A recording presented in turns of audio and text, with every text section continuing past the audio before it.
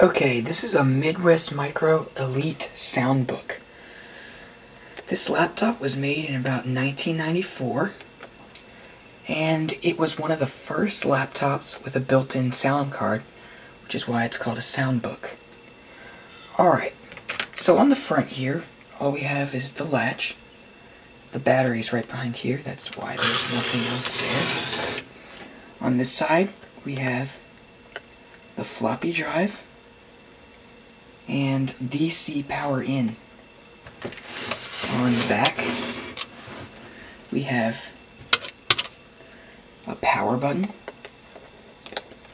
Under this door, we have a serial port, parallel port, VGA output, that's just a screw, PS2 port, audio in and audio out. Okay, under this flap here, we have a docking station port. If you have a docking station, you can go ahead and plug that into there. And it looks right there as if there's a little corrosion. But probably will never need to use this port, so it doesn't really matter. On this side, this doesn't really close, but these are Type 1 PCM-CIA slots. And there are two under there.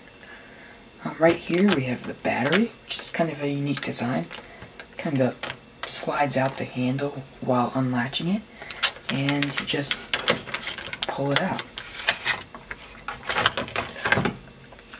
You can see here it says rechargeable battery, and it is a nickel metal hydride battery, 12 volts.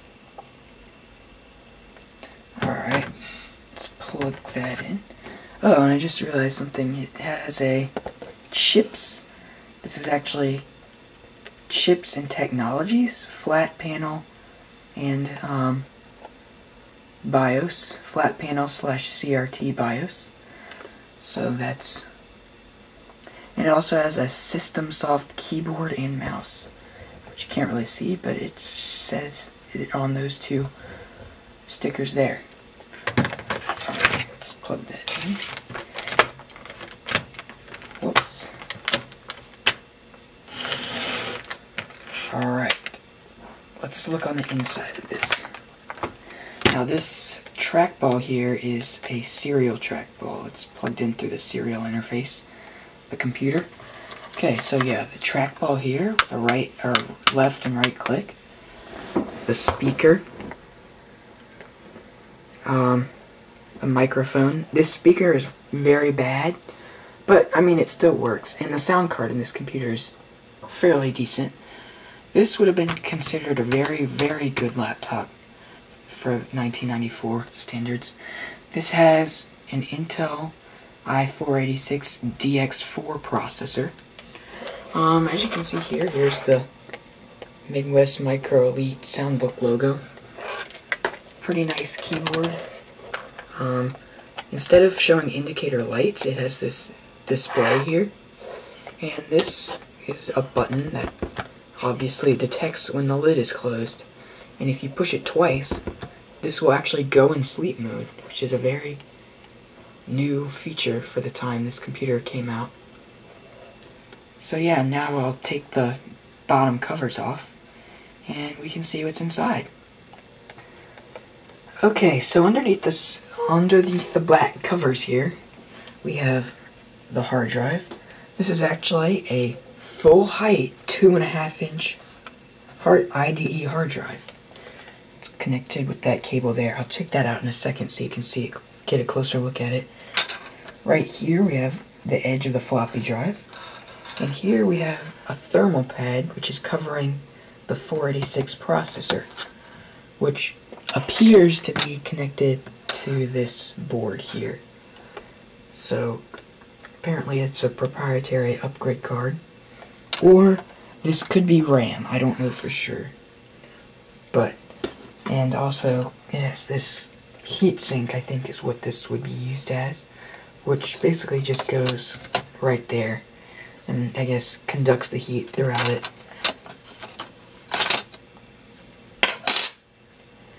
So let me take that hard drive out so we can get a closer look at it. Alright, so here's the hard drive. It's a Toshiba hard drive, as you saw from the Toshiba logo on the back. This is a 320 megabyte hard drive, I'm pretty sure. It might be 330 megabytes, I'm not 100% sure. But here's the back of it, and to give you an idea of what a full height 2.5 inch drive is, that's what it looks like. So yeah, let me put this back in and we can boot up the system. It is running Windows 3.1.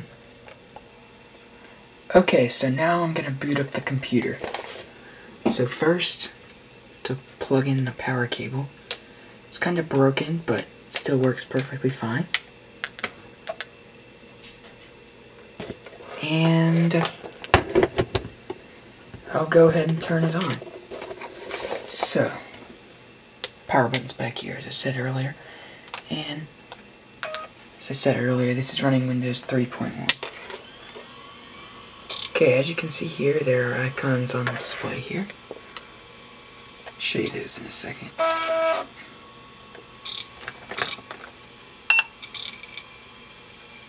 Starting MS-DOS.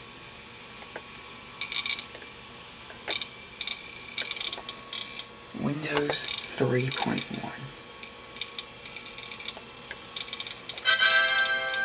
I just have a Packer Bell wallpaper on there, just because I really like Packer Bell computers. Okay, so here we are on Windows 3.1.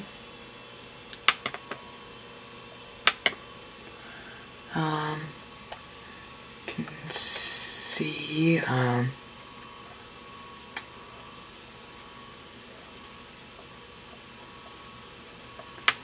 well, hold on, let me main. Oh, trackball's acting up.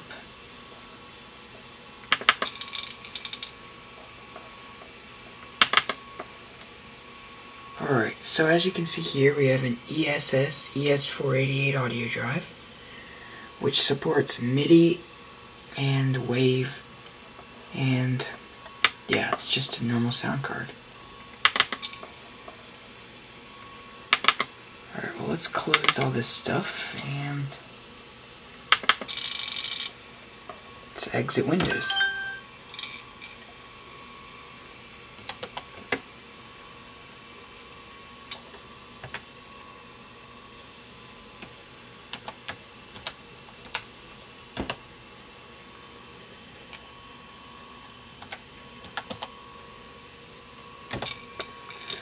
Now I do have a mouse driver, so my mouse does work in MS-DOS. Alright, as I said earlier, we have a 486DX processor. The BIOS was made in 1993. You can see here. And as I showed you on those stickers, well, the BIOS version was on those stickers. I guess you couldn't really read it. Under video, we have Chips and Technologies, VGA, Graphics Accelerator. MS-DOS 6.22. My mouse is a serial mouse, as I said earlier. Other adapters, it says it has a game adapter, but I don't think there is one. Didn't see one anyway. Windows version 3.10.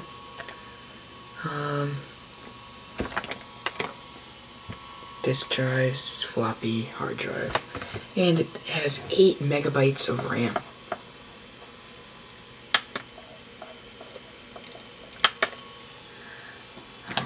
Go back into Windows.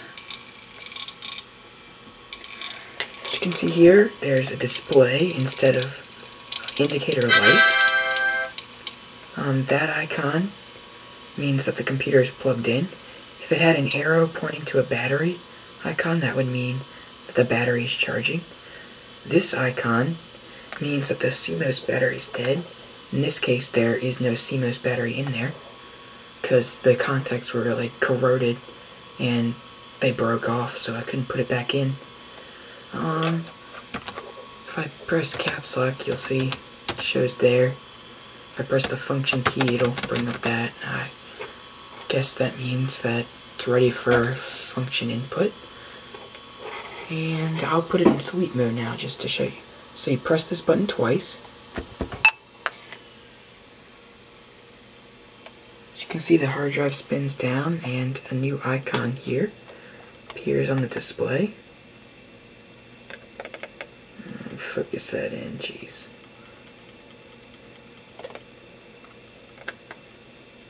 Sorry guys, this camera's not the best.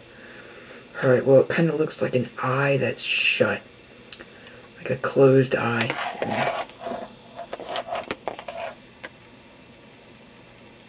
There we go.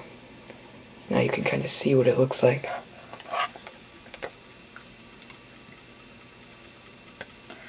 So, let's turn it back on and let's turn it off. Oops. Just press this again. That icon goes away.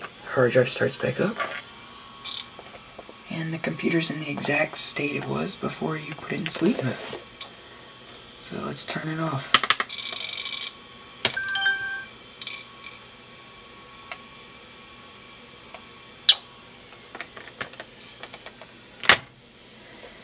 And that's the Midwest Micro Elite Soundbook.